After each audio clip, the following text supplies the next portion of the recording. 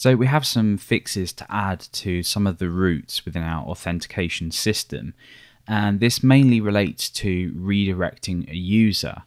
Now, most of the time this is going to be okay, and I'll try and explain why this is necessary.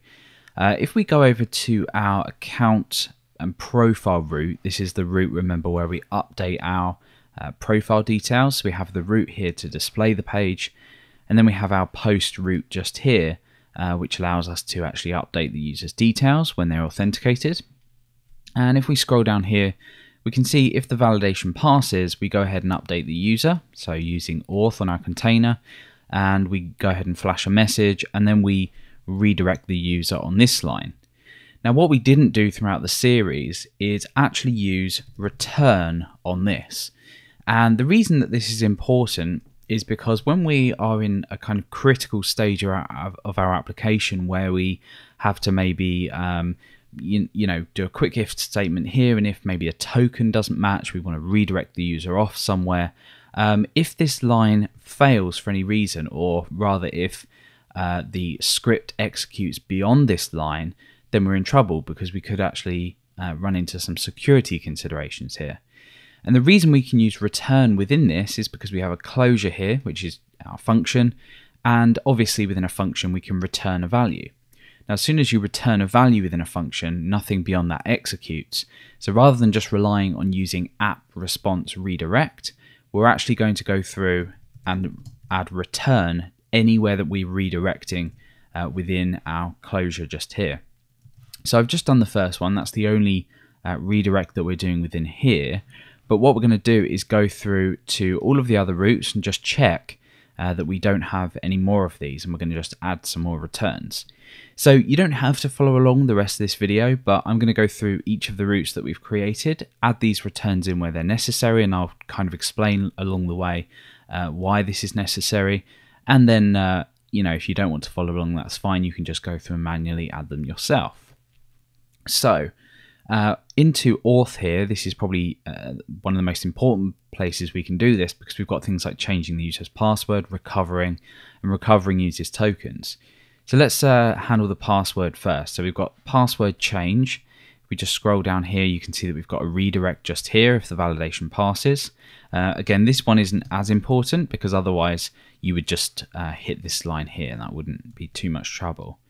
So we've cleared up that one there. We'll just make sure that we've got no other redirects in here, and we don't.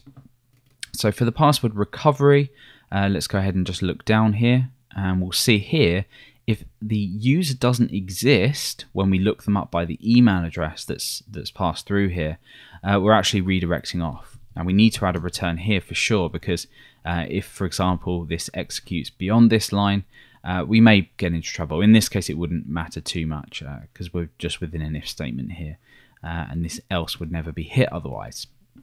So inside of here, we've got another redirect just here. So let's add a return in there, and this one looks good. So for resetting the password then, if we just scroll down, you can see we've got quite a few here, and these are probably the most important. So we've got if no user, so if the user doesn't exist, we're going to go ahead and return this. If the recovery hash isn't available, we're going to return this. And then again within this, more importantly, if the hash doesn't match when we use the hash check function, or method rather, then we want to return the redirect just here. And I'm not testing these out along the way because it won't make any difference, but feel free to go back and test each of these steps if you just want to make sure nothing is broken. So again, into this part of the password reset just here, we have the same kind of checks. Remember, we duplicated these down a little bit, and we're just going to return each of these redirects just in here. And if we scroll down, we've got one more redirect if the validation passes. And there we go, we've done that one. So for activation, again, we're using a hash identifier just here to check. So we are checking if there is no user, so if the user can't be found, or if the hash doesn't match, so we can return a redirect there. And then here we can also return this redirect. So we've done this one now. So for login, again, let's scroll down and check what we're doing in here. So we're checking if the password is valid, and we're redirecting the user off, telling them that they're signed in. And here we have could not log you in, and again we can just add a return on here. These don't matter as much, but it's good to have them in there anyway, just for consistency. Logging out, again, not massively important, but we'll keep consistency and add our return just in there. And then for registration as well, we're going to want to update this redirect just here. And that should be everything in there. Perfect. So for errors, we don't need to worry about 404 because we're just rendering a view here.